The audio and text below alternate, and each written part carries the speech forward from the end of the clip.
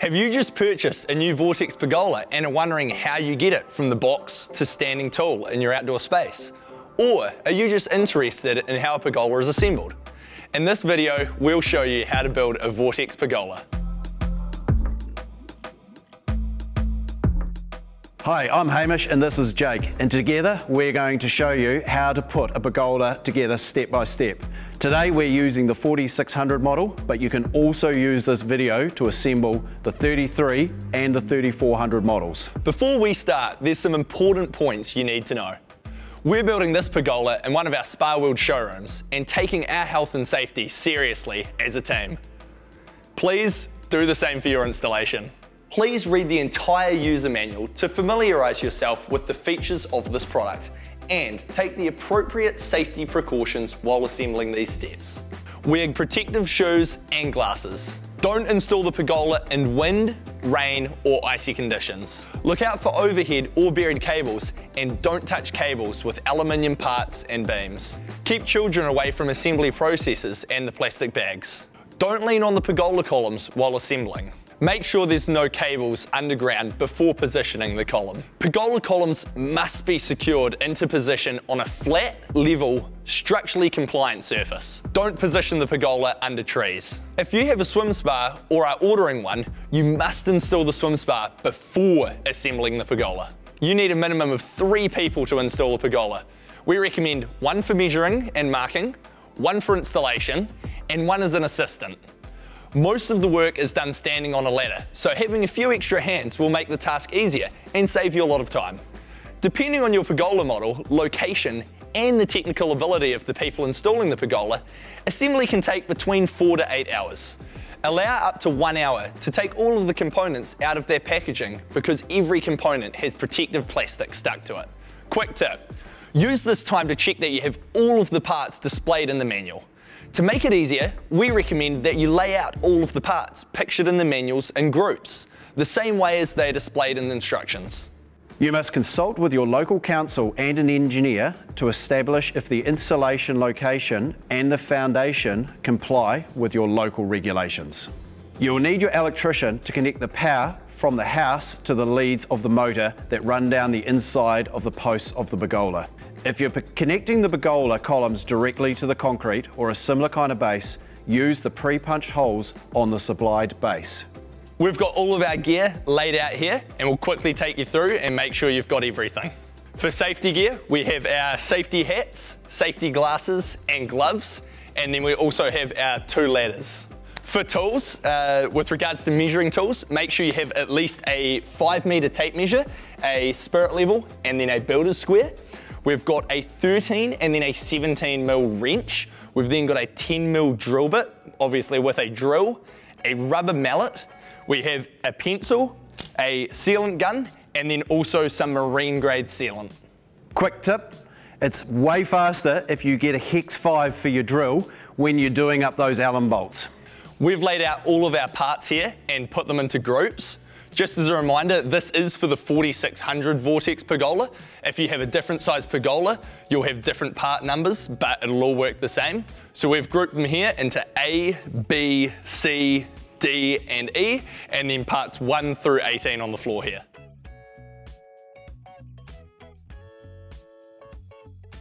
All right, now we're ready to get started. Step 1 is assembling the posts. For this step, we have all the parts laid out in front of us. There's 12 parts to the step. First, there is 6 connecting posts from A1 to A6. We then have part number 1, which is 6 connecting base plates. You need to connect the base plates to the bottom of the posts. The first thing you do is undo the Allen bolts, align the base plate with the bottom of the post, and connect the Allen bolts to the bottom of the base plate. So you want to repeat this step 6 times so all the base plates are connected to the post connections. Ensure that these Allen bolts are as tight as you can possibly get them. It's your only chance that you're going to get to make sure that they're tight, and this base is what is going to secure the pergola to your foundation.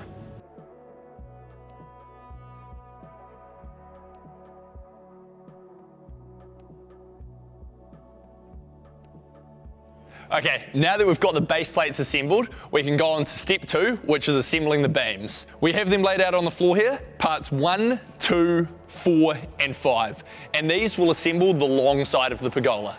With the posts here, you can see there are a few different types. These corner ones are obviously for the corner parts of the pergola, and then these straight end ones here are for the middles of the pergola. When attaching to the sides here, the side with 3 holes in it will attach to the corner part, and then the other end with 2 holes in it will attach to the center part. When you're putting up the pergola and putting up these beams, make sure that the side with this groove down it is on the inside of the pergola, so that this flush side here is on the outside. So we have the corner posts and the center posts all laid out with the beams. We are going to assemble the beams into the posts. The next step is to undo all the bolts at the top of the posts. The next step is to connect the beam to the corner post. So slot the beam into the connector and align the holes so that they match, and then insert the bolt into the 3 pre-drilled holes.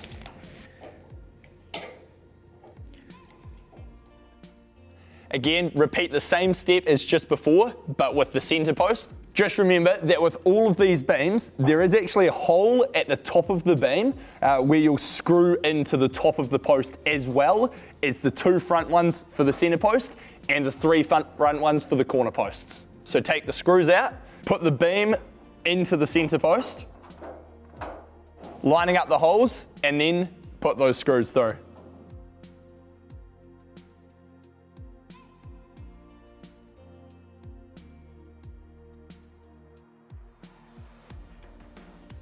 Now we're going to attach the other side beam into the center post.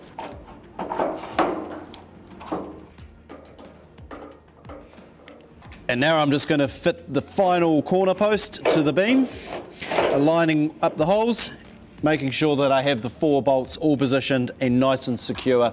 Again, once they're in position, they are hard to tighten up again, so make sure they're tight.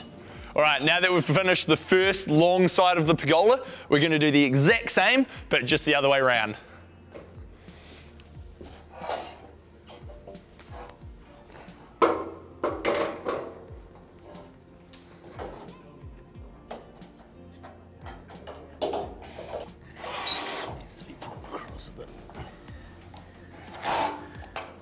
So we've now completed fitting all the beams to the posts. The next step is to quickly undo all of the remaining Allen bolts before we lift it up. This is also the point where we should start to wear our safety hats.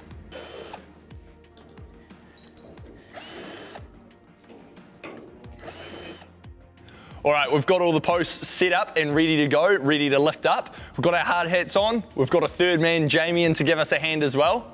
So let's lift those posts up.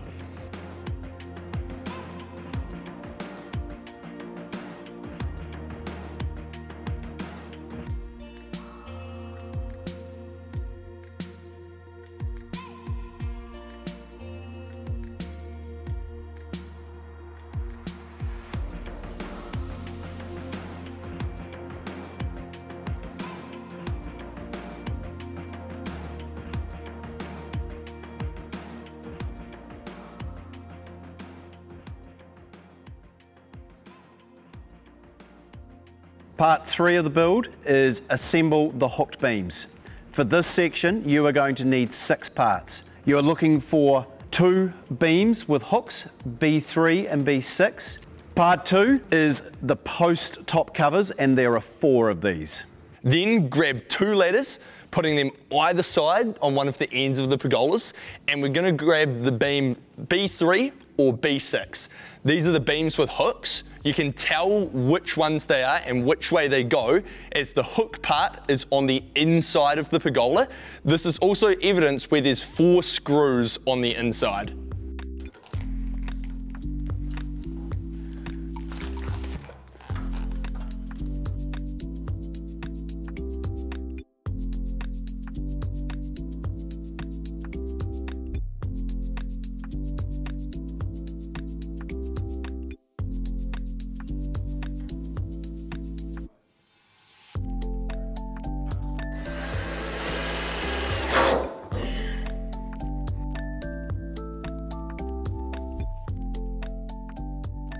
Now we just need to attach the post top covers to the top of the post with the Allen bolts.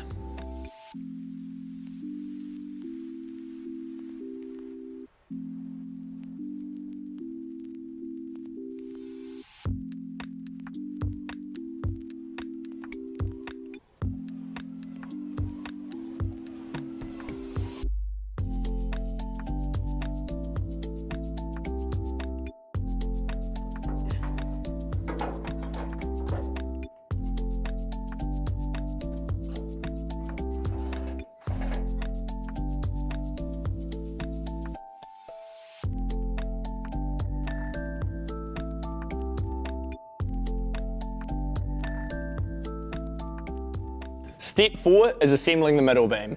The only part you'll need for this is part B7, which is the middle beam.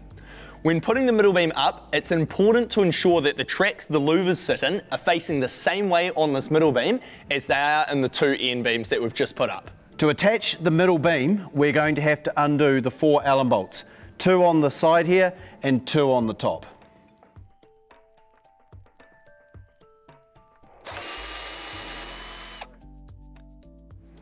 Insert the middle beam, B7. Screw Allen bolts into position.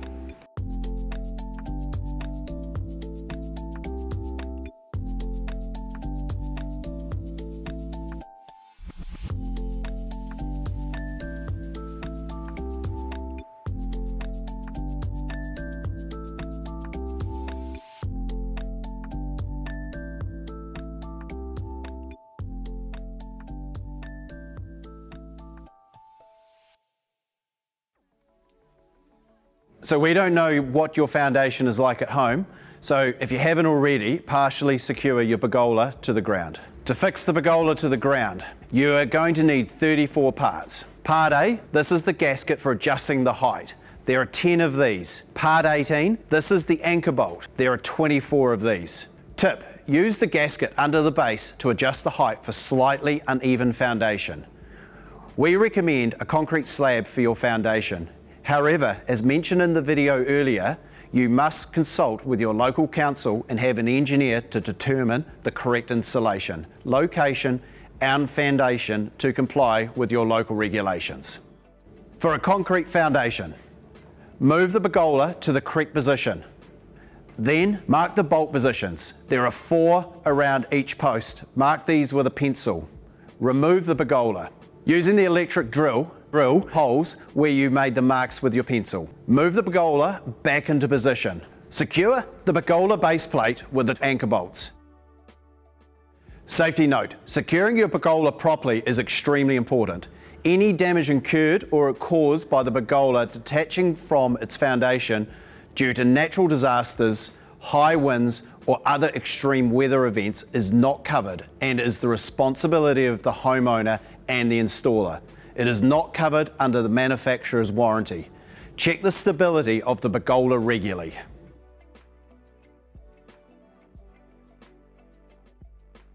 For this step, you'll need 2 of part D1, the driving blade. Click the driving blade D1 directly into the 7th groove of B3, B6 and B7.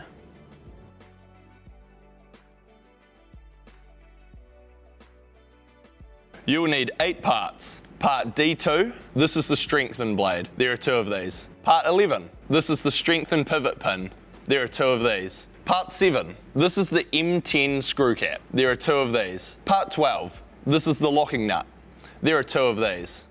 Other end of strengthen blade, D2, clicks directly into the groove on the center beam, B7.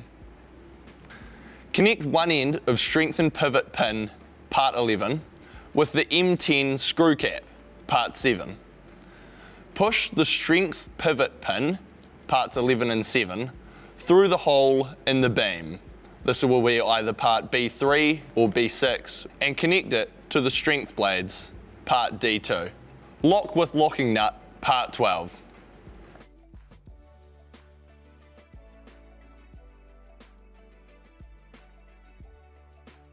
You will need 38 parts. Part 4, the cap clips. Part 5, plastic spacers. Part 6, clips. part D3, common blades, and part E, control rod F. Install the first 6 common blades, D3. Click directly into the groove on the beams.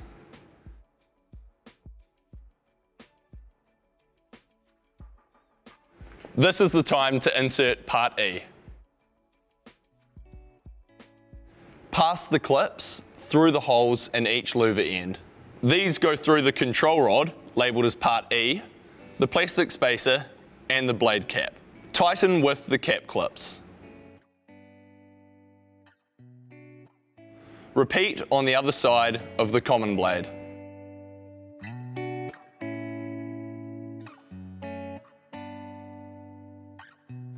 Repeat these steps until all louvers are installed.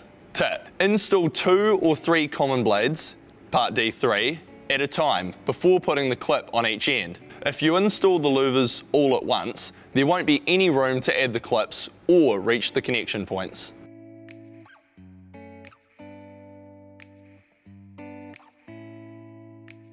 Now that we've completed the first side on the 4600 model, we are going to repeat exactly the same steps on the other side.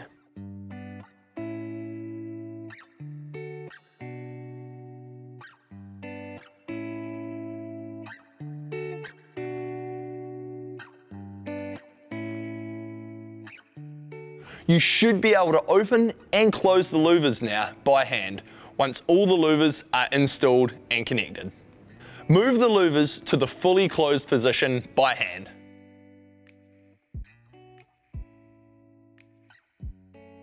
We then have 4 rubber fixed parts for the gutter. These are going to go on the outside 4 posts. So we're now going to fit the rubber grommet part 3 into the corner post.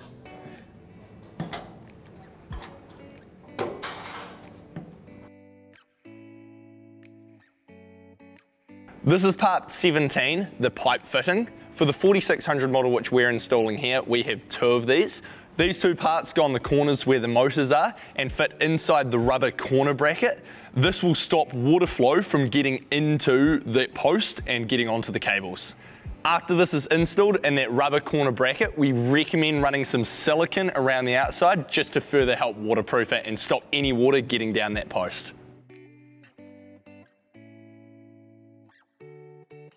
So we've run the cable down the post, and you'll see at the bottom there is an exit hole for the cable to come out.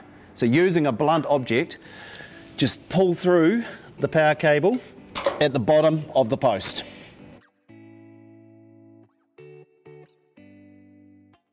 Once you've installed the motor on the other end of the pergola, this is a good time to get your electrician in.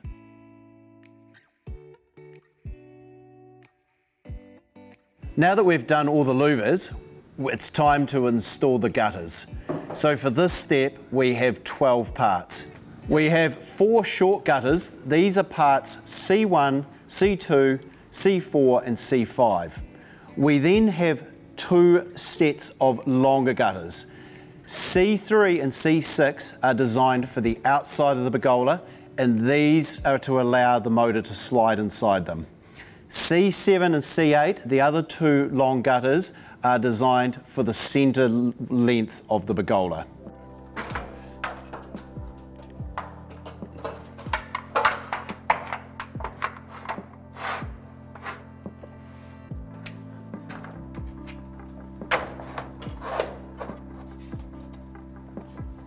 That's it, I'm in. Okay, now that we've installed the gutter, we're going to reattach the motor to the beam.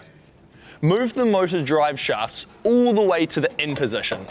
Note, you will need power connected to the motor to get the shaft in. Attach the motor, part 10, to the beam, B3 and B6, and attach the motor shaft at the end of the motor using the screw and nut, part 14, to the drive lever.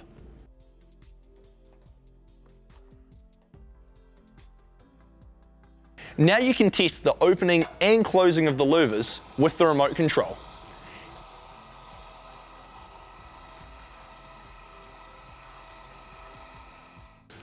All right, now that we have the gutter up and the motor reconnected in both places, we're going to attach the LED lighting. So you'll have one cable coming out of the gutter for the LED and one coming up from the post. So all you have to do is click those together. And then there's a wee thread as well. Make sure to do that up nice and tightly. Then before leaving this, you want to grab your remote and just double check that that all works. Nice. Now that this side's all done, we're going to do the exact same for the opposite side.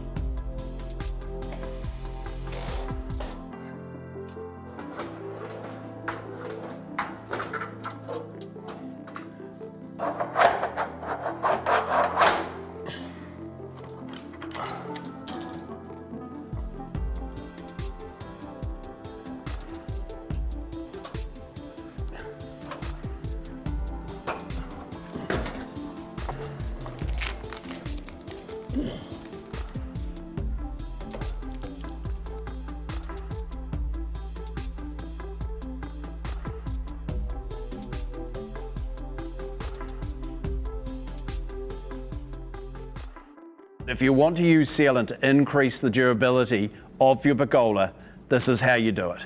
You'll need to use the sealant in all 8 corners of the pergola.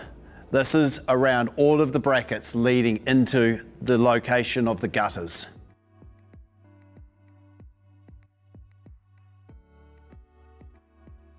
Once the electrician has completed the connection, you can install the receiver. This sticks on with 2 strips of double-sided tape. This is the receiver. The top button with the up arrow on it is for opening up the louvers. The middle button there with the dash across it stops the movement. The next button down with the bottom arrow is for closing the louvers. And then the very bottom button with the light beside it is for turning the LED lighting on and off. This is the remote for the pergola, and it controls the pergolas the exact same as the receiver. Please note that if you have the 4600 model pergola, you will have 2 remotes, one for each side. Super simple controls. The top button with the up arrow is for opening up the louvers. The middle button with the dash is for stopping the movement. The next button down with the down arrow is for closing the louvers. And then at the bottom you have the wee light button which turns on the LEDs. Let's try that out now. I'll shut this side here and I'll press that light button to turn on the LEDs. Easy as that. If you have any troubleshooting questions, have a look in the user manual, or feel free to contact one of our friendly customer care team members. Congratulations, your pergola installation is complete. Before you start using your pergola, there's some important advice to know about. Check the screws are tight, and a reminder to check the screws at least once a year. If the weather forecast is for strong winds over 80 kilometres an hour or snowfall, make sure you open your louvers. Don't open or close blades in frost or snow. Make sure the seals are in all good condition and not vulnerable to leaks. Clean debris such as fallen leaves regularly to prevent from them blocking the drain. Any damage caused by extreme weather conditions or abuse by the owner won't be covered under warranty. Thanks for watching this video. We hope it's helped you understand and made you feel confident in assembling your Vortex Pergola, whether it's the 4600 model we've used to demonstrate or one of the many other Vortex Pergola models. Have you purchased or are thinking of buying optional blinds for your pergola? Watch this video to learn how to assemble the blinds to your pergola. For more information, visit the Learning Centre on our website, or you can contact a Spa World showroom near you and speak to one of our friendly team members.